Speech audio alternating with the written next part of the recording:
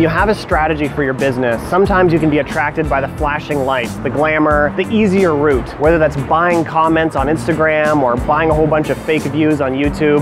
There's easy paths for success that are tempting. Just like in Las Vegas, there's flashy lights, gambling, jackpots, the 1 in a million chance of winning. But if you take a step back, you realize that those are just mirages. You see the bigger picture. Let's really think about what we're doing here and figure out a plan that's going to be good for us next week, but also good for us in 10 years. That's what altitude thinking is all about. 3 steps for successful altitude thinking with you and your team. So the first is reverse planning, the second is to avoid shortcuts, and the third is to create an evergreen strategy.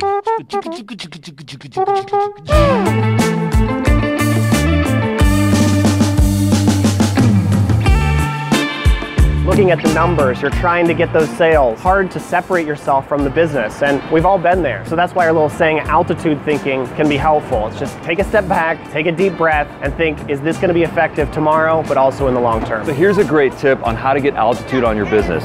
Think about your business in reverse. If we get stuck into a much smaller vision and micro details, we're never going to be able to realize what our biggest vision is. Start at the end, work your way back, create your plan, and then start to execute upon that whole thing until you accomplish your goals. What are your ultimate goals? And then reverse engineer that. Figure out the path that you need to take, the choices that you need to make, the resources and the tools that you need to accomplish that goal. When you think about your ultimate goal in mind, not the minutia and the challenges that you're facing on a day-to-day basis, you can make visionary decisions that will help you achieve your goals.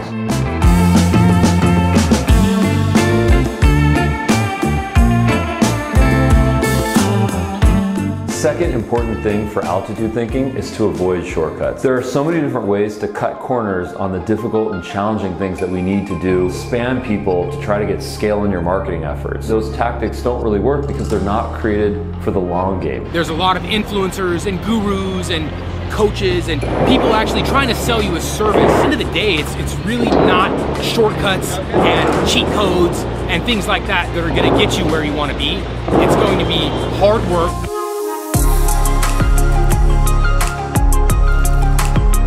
There's moments when you're deciding your strategy that will change the course of your business. They're very important moments. Your supply chain drops out, you have to rethink your entire strategy, and you have but a few hours to get with your team and think what to do. How do you pivot to make your business survive? These moments you need to take a step back. What's the 30,000-foot view of this business strategy? How can I actually make a change that's going to be not just worthy tomorrow, but worthy in the long run as well? There's so many buzzwords and lingo and business strategies, get-rich-quick schemes. At the end of the day, what really is potent is your unique ideas. It's being unique. Believe in yourself, take a step back and say, 30 years, if I made this choice, would I be proud of myself or not?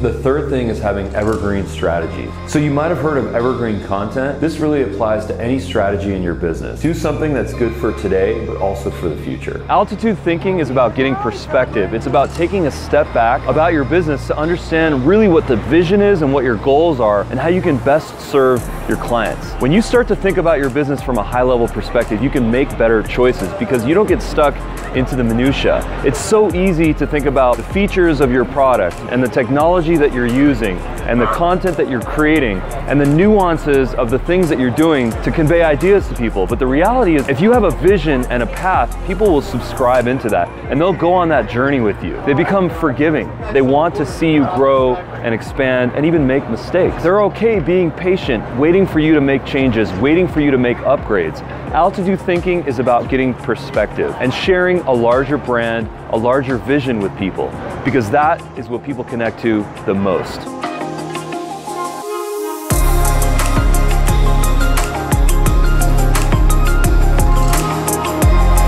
What is that process? What is that creative process? How do you find your inspiration? And then how do you see it through until completion? Start with an idea of something I want to do or something I would like to look into. Research and through maybe some getting my hands on something, it takes a different direction. Start molding a piece of clay and you don't even know what you're making at first. It's kind of like that, but once you actually get your fingers on the clay and you start molding something, then you're like, oh, now I have an idea.